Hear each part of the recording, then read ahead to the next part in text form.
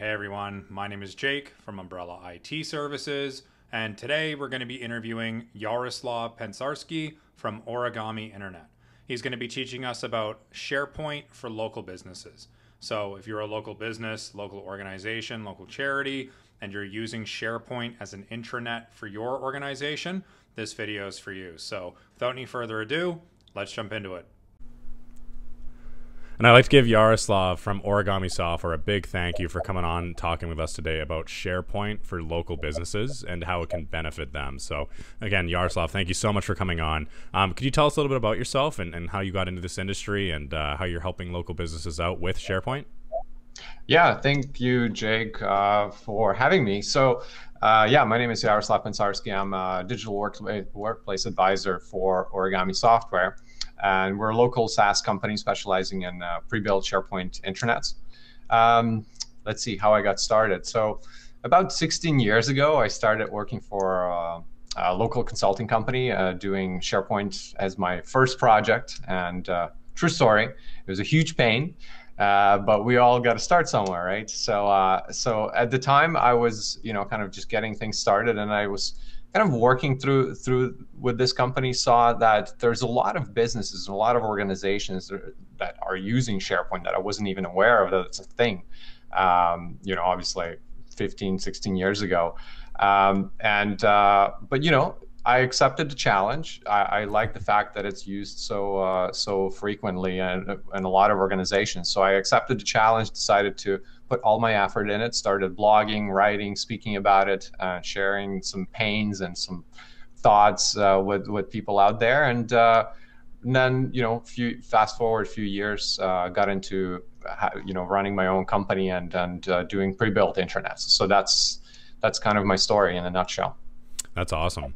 And you're right. You do definitely have to put in the time in IT. You always start at the bottom of the pile and then you work your way up. So you said a couple of things already that I just want to break down. So you said SaaS company. So that's software as a service. So what exactly is a software as a service company? So software as a service, essentially, rather than you running software in your server room, in a closet, you purchase the software. We all use things like Spotify. I'm using meditation app. It's all software as a service, right? So it's the software is sitting somewhere else out there in the cloud, and you're accessing it from your phone, from your desktop, and so on. So that's really it in a nutshell. Gotcha. And then the other thing that you mentioned was intranet. So I know a lot of people are confused in the difference between intranet and internet. Do you mind breaking that down for us as well?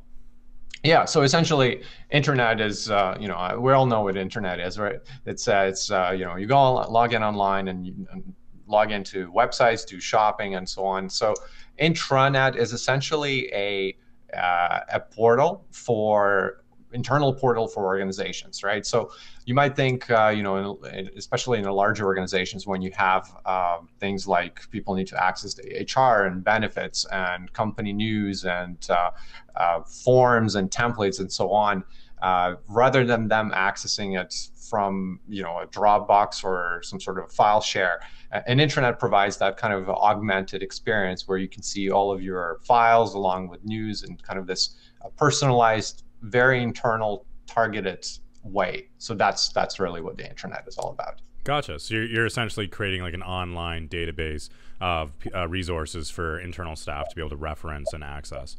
Exactly, in a form of a template. Gotcha. And how does Microsoft SharePoint kind of tie into that? So what is it, and how do you leverage that tool? So SharePoint is a really good sort of a framework, right?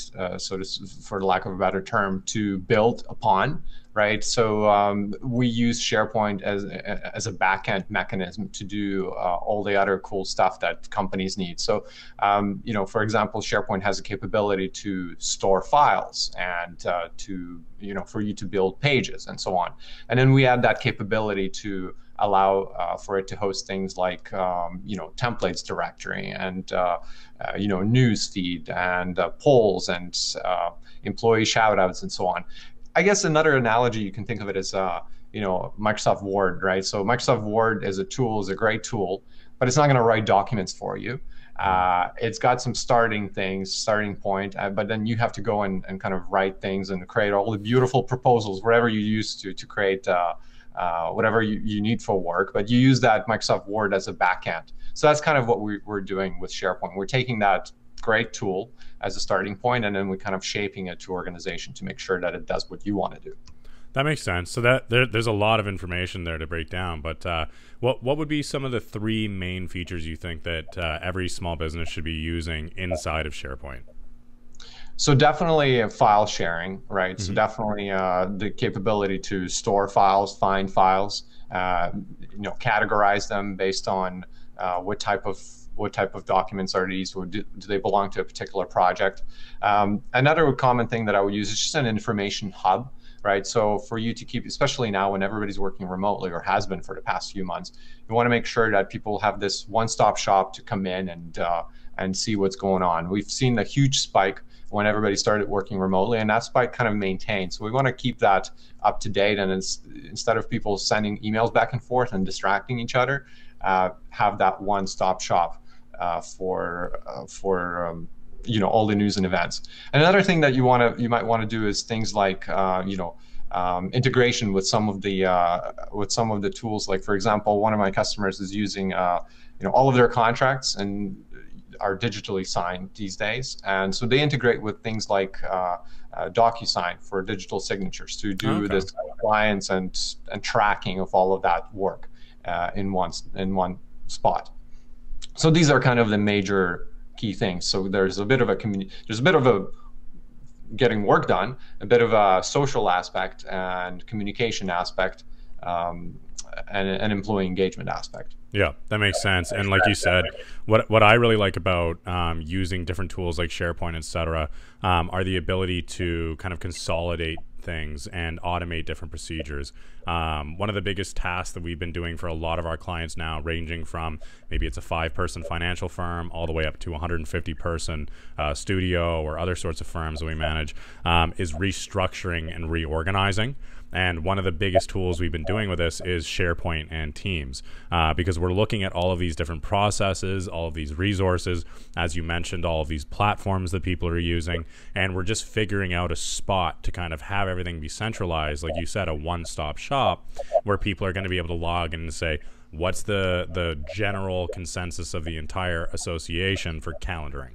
What's going on in terms of news? What's the next COVID update for everybody? What are the safety measures we need to take into place? What is going on with like you said, DocuSign? What's going on with our case management software? What's going on with this and that?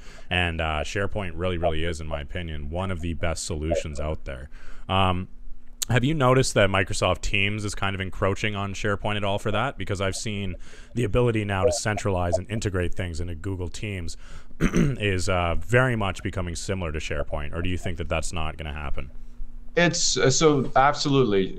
Teams is being promoted heavily right now. But if we look at the context in which it's being promoted, right? So it's first of all, SharePoint's been around for a long time. And Teams is kind of a new kid on the block. So there's a lot of investments going into promotion of that tool. It's a great tool. We're using it internally, and also Microsoft is trying to compete with other tools out there. Of course, we know that there's Slack, right? Everybody heard about Slack. There's Zoom, which Microsoft is heavily targeting right now, or competing. In my opinion, they're a little bit of different tools, but Teams is definitely is being promoted a lot. The good news is that it's not something that you need to use exclusively, right? Should I use Teams or should I use SharePoint? If you think about a typical workday, right? If you use Teams or Teams or Slack, right, for more of a communication, but you're not going to really rely on going and storing documents there that you need to access perhaps two months from now or 2 years from now, right? So you might have documents, you might have shared some intermediary documents with your team and work while you're working on a project. But what you really want to do is you want to file it in SharePoint and make sure that it's accessible there and you can easily find it rather than scrolling through the conversation 2 years from now trying to figure out and retrace steps, what happened and how. So that's kind of that standard question of what to use when.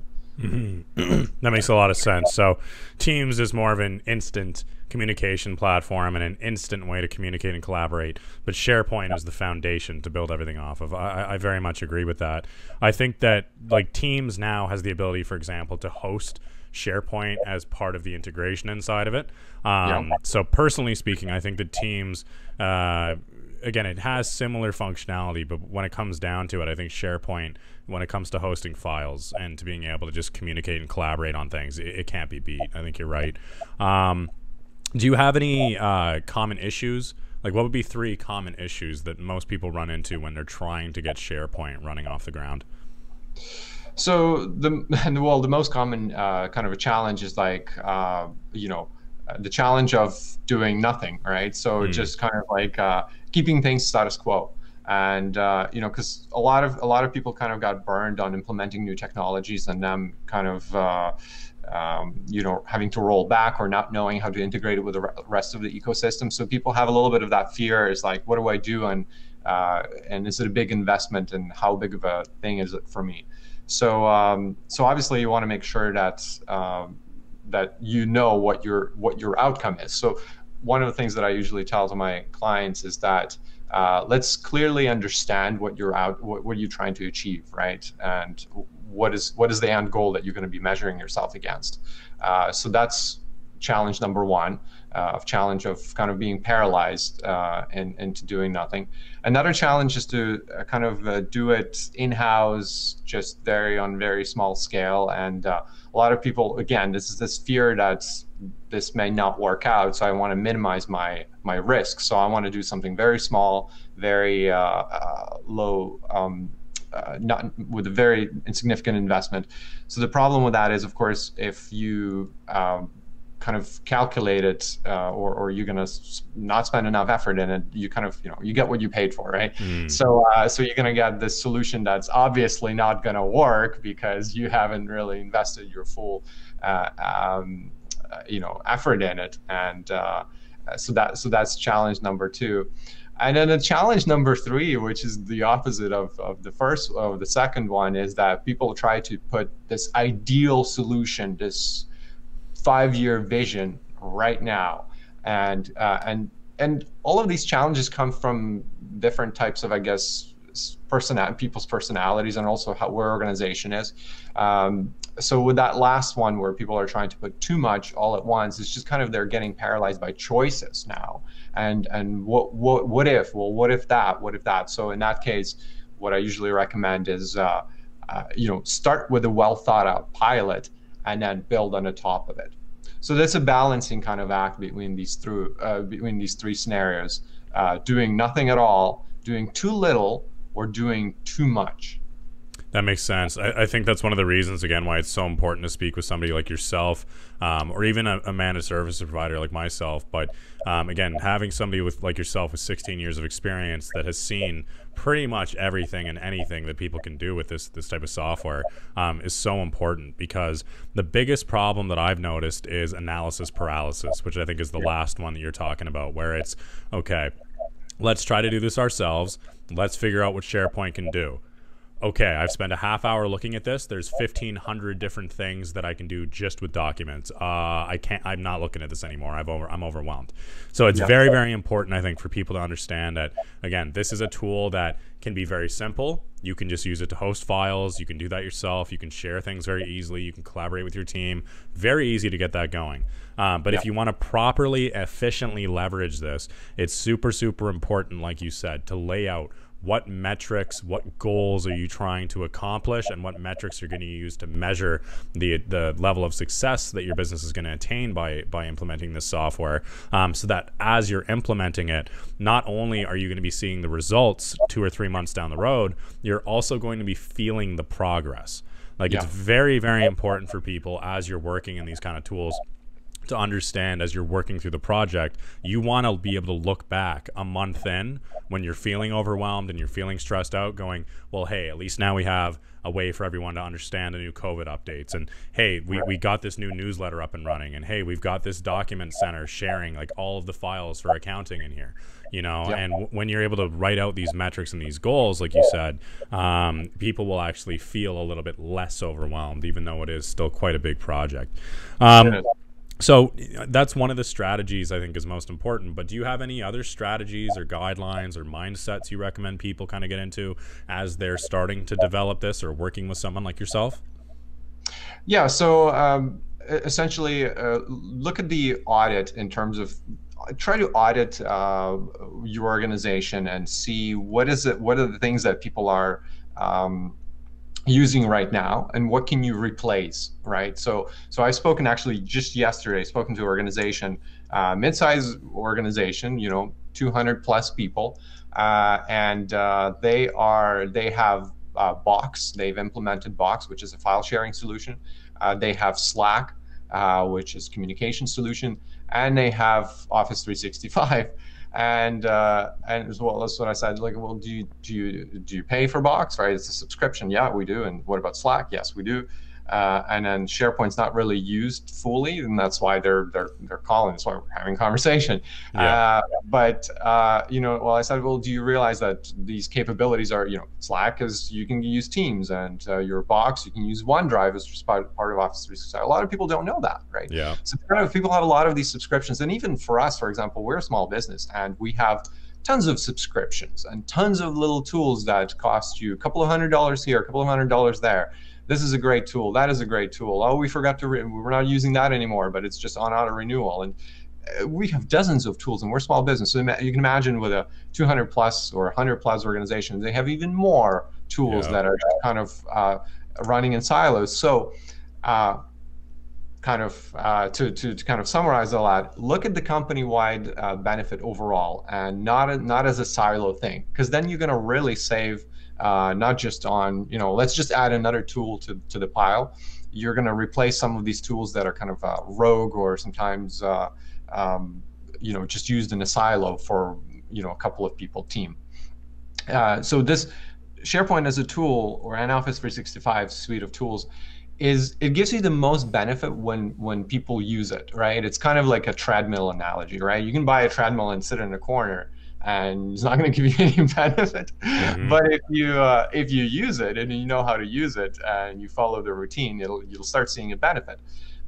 So when you're a brand new organization, if you don't have any intranet at all, look at all the tools and existing subscriptions you're already using. Involve key stakeholders. This is another important one. Involves key stakeholders. So these are line of business areas. It's HR, communications, and IT. So these are the 4 key ones. So for instance, if you're in manufacturing, make sure you involve someone from production, HR, communications, and IT. If you are, for example, in a financial services organization, right, make sure you involve someone from, someone from your fund accountants, for example, or HR, again, communications, and IT. This is your core team. Yeah. So do the audit. Pick the key content owners that will use the intranet primarily, and then don't forget to also prepare users to help users to adapt, right? So that's the key thing. A lot of companies roll it out and kind of like, oh, here it is, and it's important to understand it as a change, and people hate change. It's one of the biggest things, and understand that they will have to change some of their processes, help them adapt to new behaviors. So that's an organization that has had no intranet at all. If you are redesigning, so if you have an intranet right now and or SharePoint right now and you're redesigning, understand what's changing, right? So a lot of organizations have had SharePoint 10 years ago. So we worked with one company that the intranet 20 years, and they, you need to understand what is changing, why is it changing. Also, I'm trying to understand what is the content that you have right now and what is the future state, because a lot of these things are probably going to fall off when you do that audit. And then understand who's going to be responsible for making these decisions, and again, involve key stakeholders from the business. So these are kind of three things to prepare before you start the project. Yeah, I'm glad you mentioned accountability there at the end, because what I've noticed in my experience when you're doing a big project like this, and like you mentioned, multiple departments are involved, the entire company is being shifted over to something, and then something goes wrong, everybody just kind of stands there, points their fingers at each other on both sides of them and goes, well, it's his responsibility. Or it's her responsibility. I don't know. And it's so important to take them all aside and go, all right, you're in charge of HR, you're in charge of accounting, you're in charge of communications, you're in charge of the technical aspect. It's up to you to work with IT, learn about what we're doing here, and relay that to your people, and make sure that we're involving them, getting communications from them, getting feedback, and understanding what reasons people are pushing back, what features they're asking for, what type of workflows they're trying to get through. And that way, when you're implementing this solution, you only have to do it once, and it's done right for 15 years. And as you mentioned as well previously, there's so many people, either 5-person marketing firms or 50-person law firms or 250-person enterprises that are using 18 different pieces of software, and they're also subscribed to Microsoft 365, which is giving them all of those features in one place for 1/8 of what they're paying for everything else. And it's very, very good to hear you say that, because I see a lot of other guys that go, okay, well, you should have 7 or 8 different platforms, and you should have every part of your organization working in different little sectors and doing that kind of strategy. And I kind of see where those folks are coming from, but at the end of the day, especially during COVID, I think it's very important to be centralized and to be able to collaborate and communicate with your team. And it's also very important to have redundancies in place. And that's kind of my strategy with it. And I want to speak with you about this a little bit. And correct me if I'm wrong here, but my approach to this stuff is centralize all of your communications and your collaboration so that people have a kind of town square to be able to communicate in, and then take the extra money that you were spending on these 6 other platforms and use that for redundancy. So in case something happens to your main form of communication, you're able to get that back up and running or avoid downtime altogether. And the reason why I like the idea of centralization is because it's simpler for people. Again, change for the sake of change isn't very good. But if you're going to be able to tell people you don't need to open your email, Slack, Teams, Hangouts, go into Box, go into the file server, go here and go there. All you have to do is open up this one SharePoint window, and it's going to show you everything. People are going to go, okay, it's going to save me an hour in the morning of jumping around, and that one time I got yelled at for missing this one document because I didn't check my 7th platform. Then they're going to go ahead and jump onto that. Is that one of the reasons why you're behind centralization, or is there other reasons? That's one of the reasons. But here's another true story. A few weeks ago, I had a conversation with a customer, and they called me very concerned one day. And usually they don't call it concerned, right? So I usually get a phone call concerned. So they're concerned. So what's happening? So they're about 50+ organization, and they've got a phone call from their customer, to put it nicely, demanding. There's something that they've been delivering to this customer, and one of the team members left, and fast forward month or 2 from now, some decisions were made and nobody remembers how. Was it something that was signed off? Was it not signed off? Long story short, they're getting a phone call from an executive to their executive. They're calling me because they can't retrace. They don't know what to do. They should have a version. How can we find it? Where do we find it? Right? But because they had a very simple installation of Office 365. They used Office 365 for email. They had SharePoint, and they had Teams. And one of the things that I showed them is Office 365 has this feature that nobody knows and nobody advertises, right? But in about 5 minutes, we went to the main center of Office 365, and in 5 minutes, we launched the audit and the content search on everybody's email boxes. As admin, you have access from one source to search everybody's email boxes, all of the SharePoint sites, all of the Teams channels, and they typed in a domain name, right? So basically, the email address of the company that was kind of to put it nicely, demanding an explanation, right? And not just an explanation, a refund. And in about 5 minutes, they got a complete retrace of every form of communication, and you could see exactly what happened, who signed off, what was sent later, what was changed later, so they can reconstruct the entire timeline. Obviously, that took them a little bit longer, but at least they had the data. Now imagine if you had a little bit of communication somewhere in Google Hangouts, a little bit of communication there, the approval on paper, and so on and so forth. Good luck, right? Yeah. But because you're using that one, you now have this access to everything. So long story short, fast forward, after 5 minutes, I showed them, they spent an entire weekend kind of reconstructing the timeline, but in 5 minutes, they were able to pull up all the information, and they were able to explain and explain, hey, here's what happened, and here's how this turned into this. And then, you know what? They saved themselves over $100,000 just because otherwise they would have to issue a refund, right, for the unhappy customer. Yeah, absolutely. The ability to go in and just audit everything in one place because it's centralized is so crucial as well. Yeah. Do you have any other sort of stories about situations where having SharePoint installed has been beneficial for clients? Oh, there's lots of stories. I speak to customers about a couple of times a day, and prospects and customers, and they're internationally. They're usually, we have a lot of customers in the United States.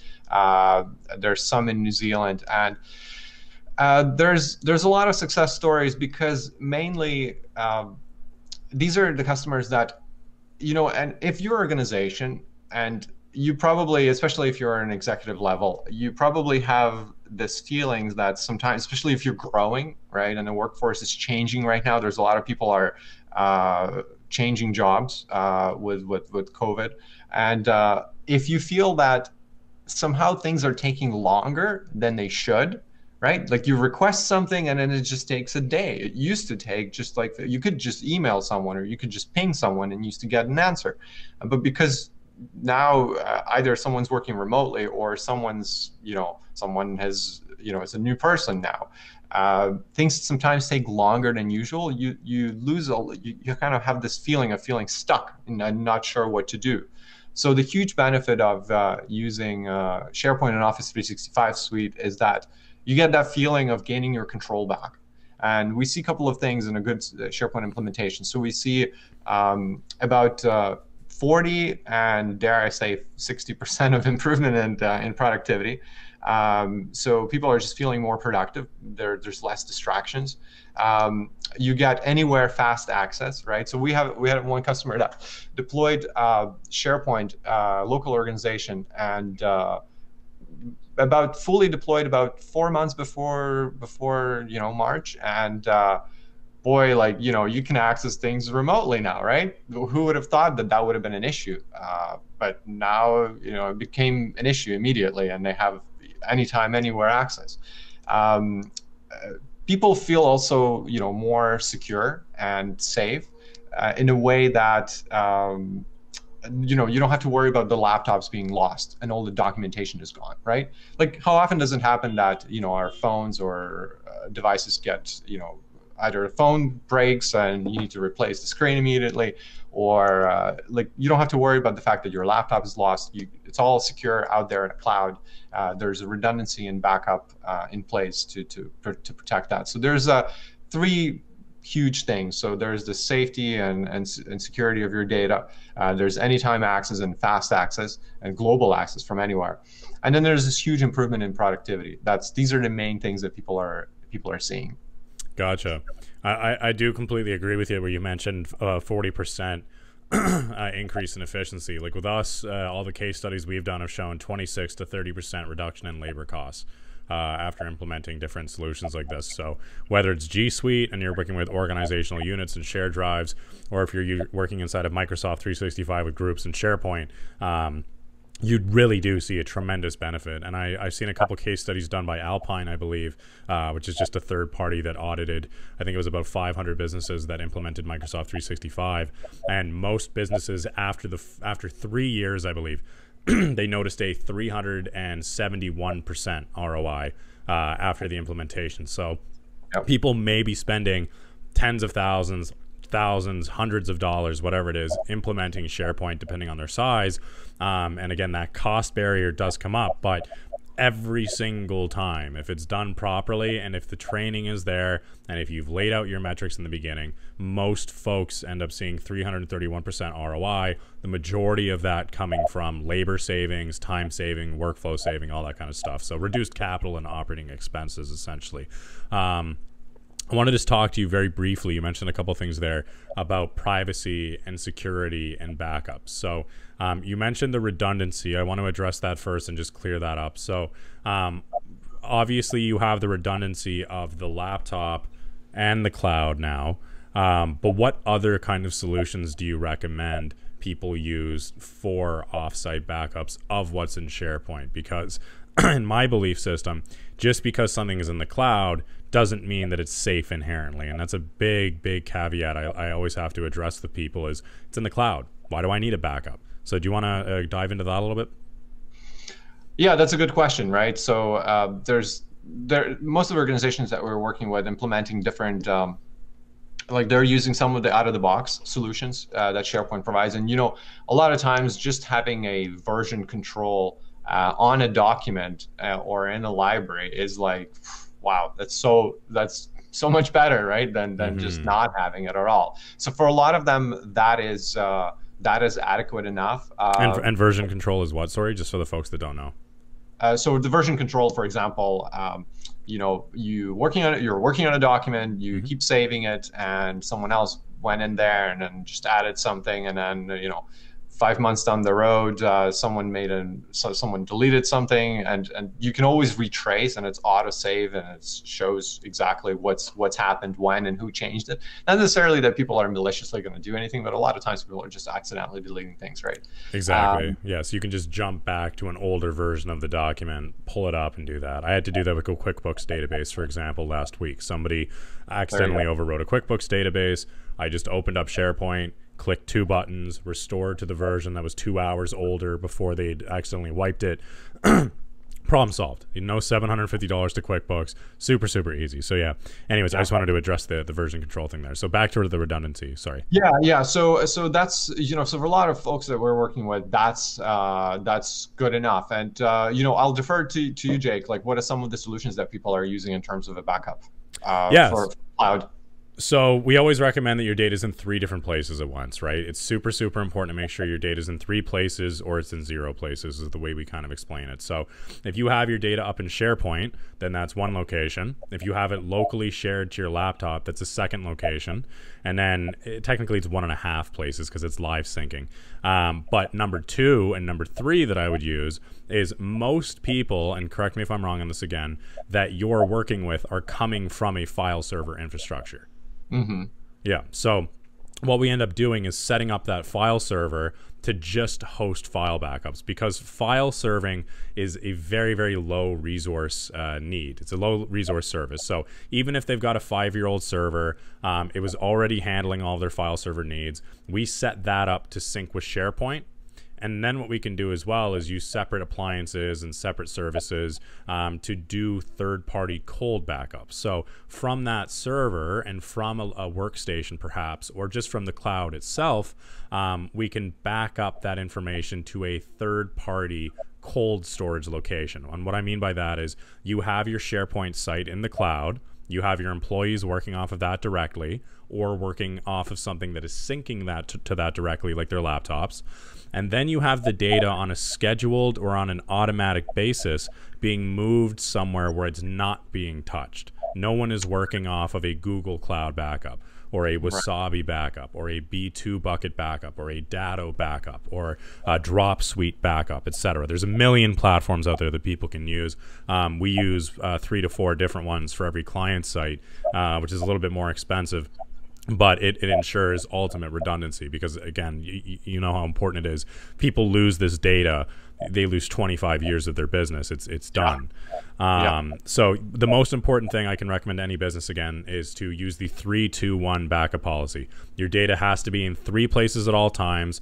2 of those locations should be active, and then 1 of those should be a cold solution that is away from the active data being used. So very, very important to make sure people follow that policy. Because again, what you're doing is so important for people, and it's super, super important that people are paranoid with their data, and they make sure that it's off-site somewhere across 2 different vendors, one of those vendors being cold and not in use. That's very interesting. And what organizations are typically would you recommend that setup for? Any specific industries that want to have that level of redundancy? Everybody should use it, because you can do it as simply as using something like Backblaze or CrashPlan. In Canada, it's a little bit more difficult, but I always recommend people, like, let's say you have SharePoint set up for somebody. They're a 5-person business. They've got a budget of $1,000 to run this, very, very small. So they've already paid for the $6.40 a month for their Microsoft 365 licenses. They've got SharePoint up and running. It's syncing with all their laptops. They've got an old computer sitting in the back room that no one's using. You take that, you put it at the CEO's closet at home, set it up with a little firewall. That starts to back up automatically to SharePoint. So now you have your 3 different locations. But then you install CrashPlan or Backblaze on that server. That's costing total $10 a month. And then that's going to back up off-site. So in case you get hit by ransomware, in case someone comes in, you have a malicious employee, they delete everything. In case something happens to your instance, if someone were to hack the administrative account of Office 365, you can just open up CrashPlan or Backblaze, and it's got 7 months of backups every day. And it's got all the same version history control, and it's $10 a month. So you can get something like that. You can go with something like Datto, which can charge you as much as $2,000 a month. But if something happens to your SharePoint instance, you click one button and everyone immediately has instant remote access to the same files. They don't even know that there's an outage. Somebody that taught me a lot about IT, he actually used Datto for a long time, and he was showing me, check this out. And he would go in and just kill his entire office's file server and then click a button on his smartphone and get the Datto appliance up and running. And then he would call into the office and be like, hey guys, anything funny going on today? And they're like, well, the server just cut out for about 5 seconds, but we're all up and running again, so not sure what happened. So again, there's a wide variety of solutions for this. And if you're someone like a law firm with 200 employees, you're going to be losing $1 million, $500,000 a day in cases and downtime. Then paying $1,200 a month checks out. It's worth it. But if you're a really small business, then getting a basic solution like CrashPlan or Backblaze would also be very, very good. So I always recommend people have that redundancy in place. But does that kind of answer your question? Yeah, definitely. It's very interesting, and it's definitely something that a lot of organizations, financial services, legal, anywhere where information is worth, I mean, obviously everywhere, but some industries, they are built on files and information. Yeah, absolutely. And especially when you're being regulated by places like the BC Law Society or the different financial regulations, you need that data for 7 years. Yeah. It doesn't matter what's going on, right? If you don't have that data when you're getting audited, or if they come over to you and they say, hey, where's your data being stored? Then it's super, super important to make sure you've been following those regulations and compliancy measures. In terms of the security of SharePoint, what would you say are some of the main features and the main things you're considering when you're setting it up to be secure? Because that's another big question I get from a lot of clients is, well, because it's in the cloud, I'm kind of building my house on someone else's lawn. I don't feel like it's really private or secure. So how do you address those concerns? So there's a couple of ways that SharePoint addresses some of these things out of the box. So there's some organizations that we worked with enable multi-factor authentication. So that means that you have before you log in, it's not just a username and a password. You have some other mechanism, either it's a phone verification, so SMS or phone call, or an app that pushes notification and you get to approve whether that's a legitimate sign-on. So I know some of our customers that are more concerned about security have enabled that. So that's one of the ways. There's, of course, once people, there's a plenty of especially in organizations that are 100 people or so, there's definitely a lot of data that's purview to some people, but not others, right? So financial data, HR data. So you want to make sure that that you have proper permission within SharePoint to some of these resources. So you don't have employees accessing other people's HR files and finding out what their salaries are. So you really want to make sure that that security is well set up. And that's some of the things that we're helping organizations as we put together the structure of information. Is one of the things that I do, is I put together the structure of information, how everything's going to be interrelated. And the way you can think of it as a sitemap, right? We also determine who's the owner, who's going to own this area, who's the backup person, and also who are the readers. And if that's an area that should have restricted access, then that's a restricted access, and we mark it and we set it up that way. SharePoint handles these capabilities out of the box, so you can set up 3 levels of your access. So that's so it's a basic thing that you can do. A lot of times people just enable things, just dump everything in one repository. And then of course SharePoint has wonderful features like search, and anybody who searches, and they find all of these things that you didn't know exist, or shouldn't have been available to everybody. So that's another way to keep in mind that even these rudimentary, very staple features need to be configured. Absolutely, yeah. I think it's so important for people when they're getting this stuff started to make a sitemap of their association, get organized, understand what the organizational units are when it comes to your association, what groups make up those organizational units, and then what individuals make up those groups, so that when you're setting permissions, like you said, you don't have your administrative assistant or the entry-level IT guy going, why is this person making $80,000 a year and this guy's making $150? You know, because then you run into a whole bunch of problems. Or again, it can be even worse than that, right? You can have people just getting into budget files that they shouldn't be, and again, maliciously or accidentally messing around with things. I had one office assistant. When we came into a place, before we'd set everything up, she accidentally deleted, I think it was like 7 years worth of budgets. Because the previous person had just set it up where everyone could access everything, and it was just the honor system where it was, you're not supposed to go into this folder, silly. And one day she was like, I dropped coffee and I hit the keyboard and now all the budgets are gone. What am I supposed to do? And it's just like, okay, well, here, we'll just go in, restore it from the recycle bin, do an audit, figure out where you moved everything, and then you're ready to go. So that addresses the internal stuff, like you said. And internally, another question I get a lot is this more secure than a file server? So what are your thoughts on that? So, depends how secure is your file server. One of the things that I like about, obviously a file server is easy access, and it's folders, and everybody's used to it. It's a simple technology, and people visually don't see any difference. In terms of, obviously, one of the biggest complaints that I have in terms of SharePoint is it's a little bit slower in terms of you accessing your files. But not if you're using tools, for example, like OneDrive, which mimics that file structure for you, and you can see it as if it was a file server, but it's actually living in a cloud, and it has some really good features in terms of backup and restore and version control, which we talked about earlier.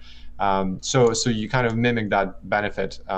In terms of the security, here's obviously with tools like OneDrive or a couple of other, even Dropbox, for example, you can share a document with, a link to a document within an organization or outside an organization, depending on the policies. You can turn it on or off.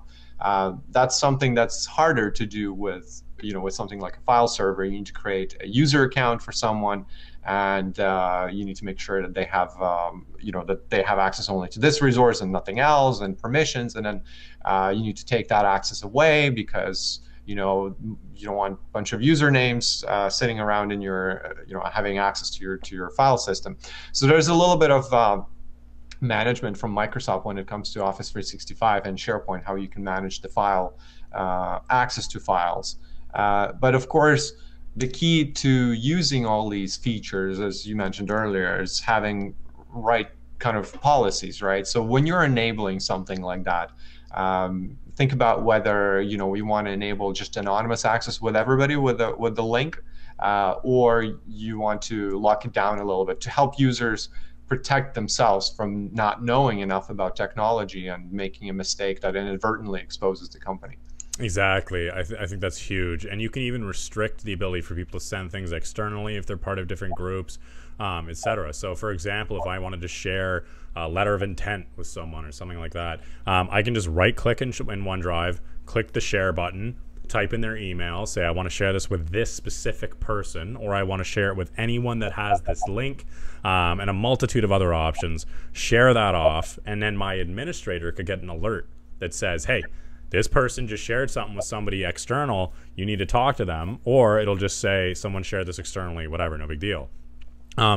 So again, I think that's super important. And then one other thing that I'd really want to touch on is, in my opinion, again, once you have multi-factor authentication set up, like you mentioned earlier, if you get people set up on OneDrive and everyone is socially trained on how to use it properly, I believe it's more secure than a file server, for one reason, in this one specific regard, I should say, because it is pros and cons on both sides of that argument. But the main reason I would say is because your small business, most likely, if they're hiring someone like you or I, has no or a very small IT team.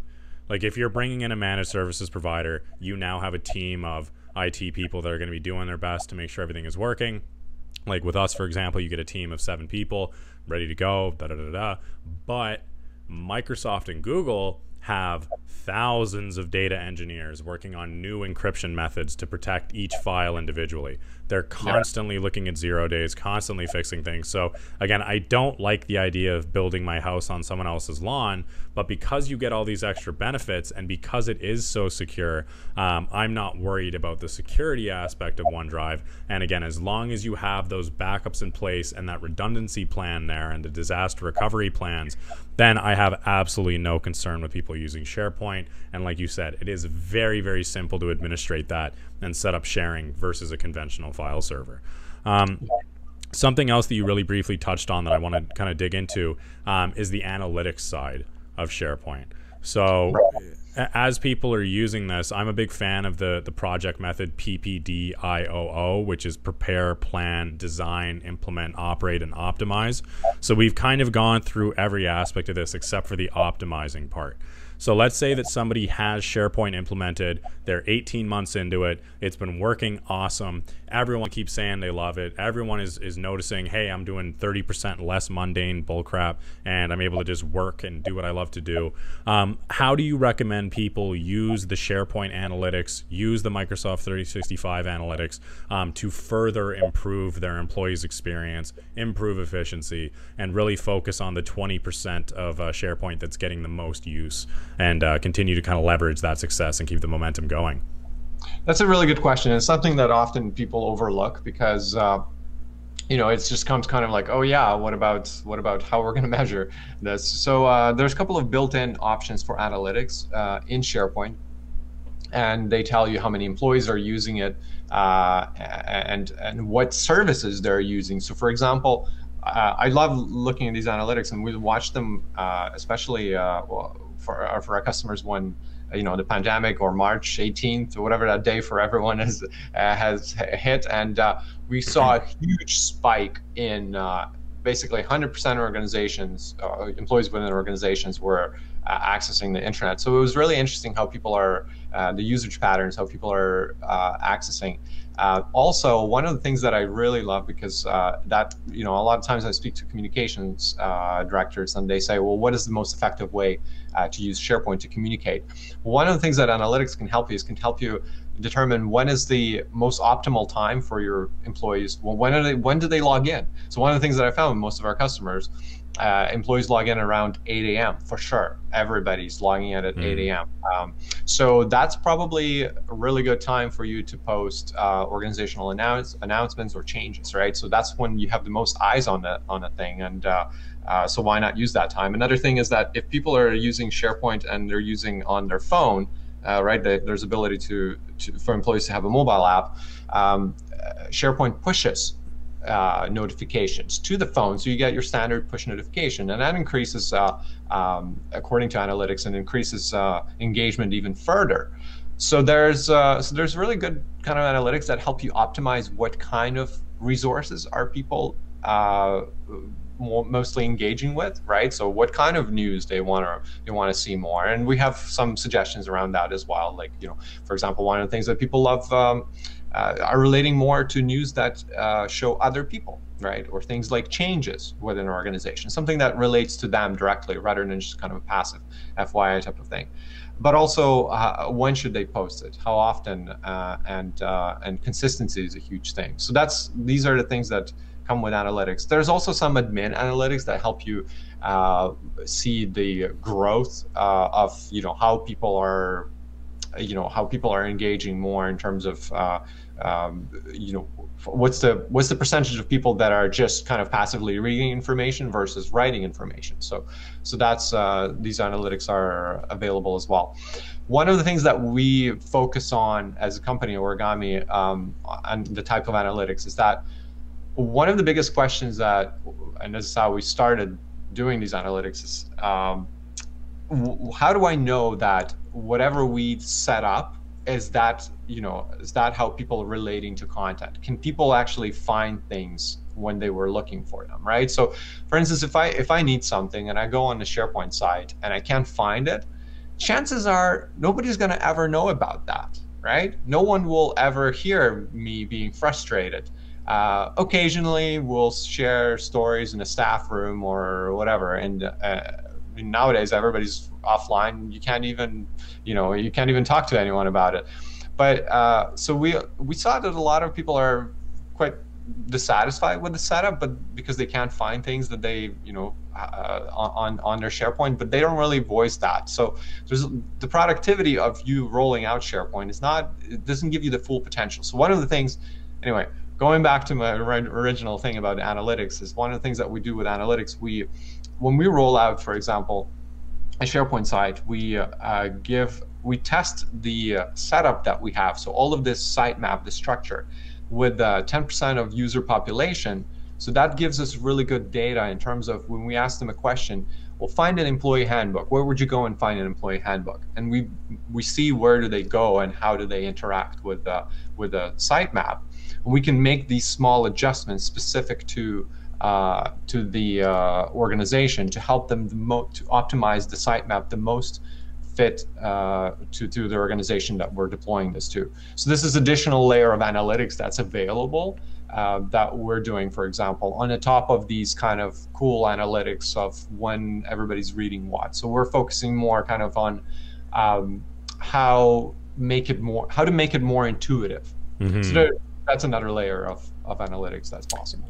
I think that you're dead on there, and I always fall back to the Pareto principle when it talks about this. The Pareto principle is also known as the 80-20 principle. So 20% of anything is equal to 80% of the results. So, for example, 20% of a pride of lions gets 80% of the meat. 20% of trees in a forest get 80% of the sunshine. 20% of the system inside of SharePoint gets 80% of the activity. And my favorite one that everyone has a good laugh at is 20% of the employees in your business do 80% of the work.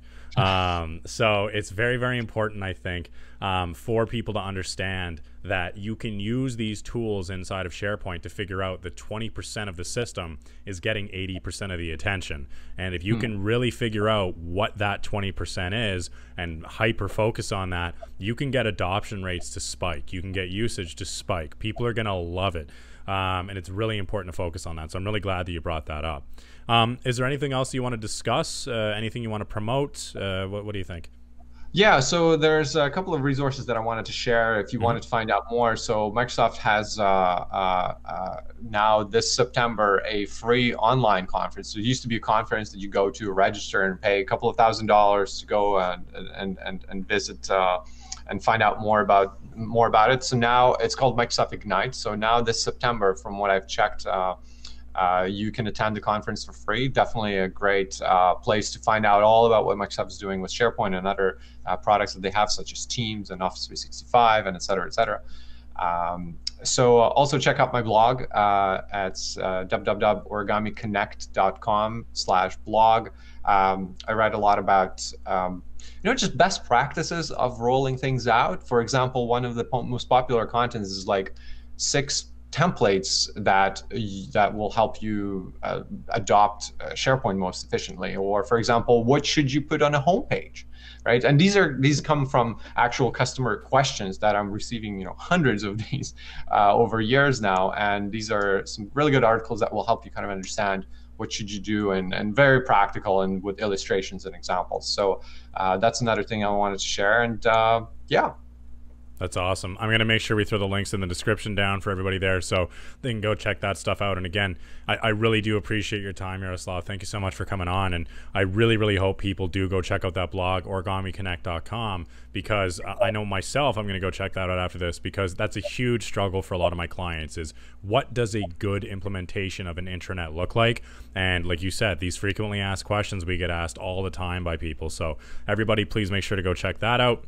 And again, I think that does it for today's interview. I hope everybody kind of has a fresh perspective on how to design their own intranet and how to get started with SharePoint. And I'm very, very thankful that Yaroslav from Origami Software was able to take the time and speak with us about this today. So thank you so much, Yaroslav. Appreciate it. Thanks for having me, Jake. No worries. We'll talk to you soon. Have a great day. Bye, everyone. Bye. Bye. And I think that does it for today's video. If you could please leave a like on this video, it really helps us out. If you want to see more videos like this, then please hit subscribe. If you have a suggestion for a future video or a guest you'd like to see on the show, please leave a comment down below or email us at techtips@umbrellaitservices.ca. Have a great day and see you all soon.